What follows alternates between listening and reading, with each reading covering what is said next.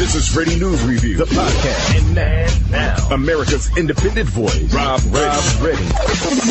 It's time for Audraine Jackson with the answer. She is known as a big civil rights head honcho and publicist and also journalist out of Atlanta, Georgia. My good dear friend, Audraine Jackson, what are we talking about today? We're talking about where Dr. King's dream is 50 years later, Rob. Let's do it. All right. Well, today marks the 50th anniversary of the Freedom March on Washington, where Dr. King's famous I Have a Dream speech was delivered before a multiracial, multi-ethnic crowd of thousands. It was billed as the greatest demonstration for freedom in the history of our nation. Dr. King began his speech making reference to President Lincoln's Emancipation Proclamation that freed slaves in the rebellious states of the Union. It stated the government will recognize and maintain the freedom of such persons and will do no act or acts to repress such persons. 100 years after the Emancipation Proclamation, Dr. King said in his speech, the Negro is still not free. He spoke of poverty in a land of prosperity, that he and others came to Washington that day to dramatize what he termed an appalling condition. He said they came to cash a check on the promise of the architects of the Constitution, who claimed all men would be guaranteed the inalienable right of life, liberty, and the pursuit of happiness. His speech said America had defaulted on this promise for its black citizens, and he talked about the need to not hate white people, but to embrace non-blacks who understood this problem will take all of us to solve. He answered the question some posed back then, asking, when will blacks be satisfied? He said they can never be satisfied as long as a Negro in Mississippi cannot vote and a Negro in New York believes he has nothing for which to vote. He wanted his children to live in a nation where they will be judged not by the color of their skin, but by the content of their character. Dr. King talked about economics that day, Rob. He pointed out that freedom without prosperity meant very little. In other words, black folks need money. He said segregation and discrimination got us to these conditions.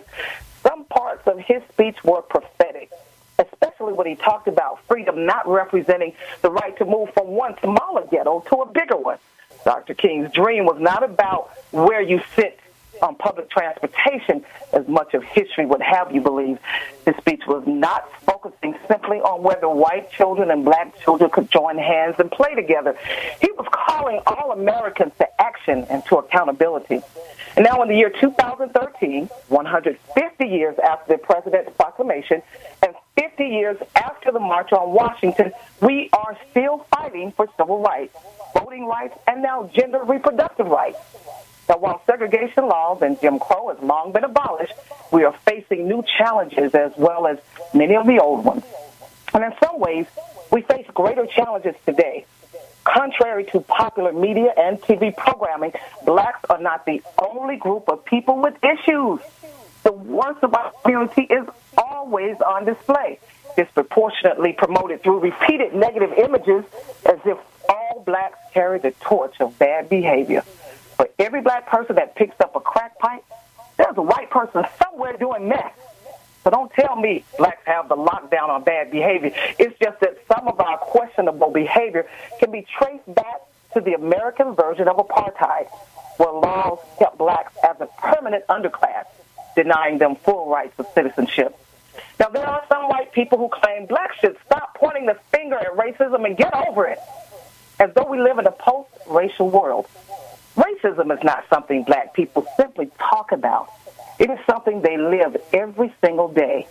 If there's a black person somewhere complaining about what a white person has done on a job, you can be sure there is a white person somewhere on a job referring to a black person as a nigger. Now, the Paula Deen case confirmed this.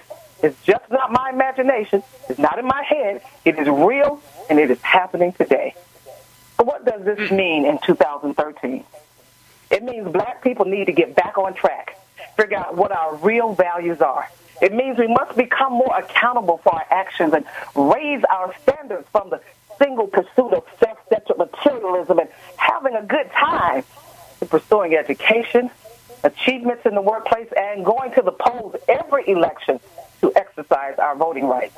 Now, the dream means many white people need to come out of denial and accept the fact that waking up every day in a white skin does not grant you instant status and privilege based solely on your skin tone.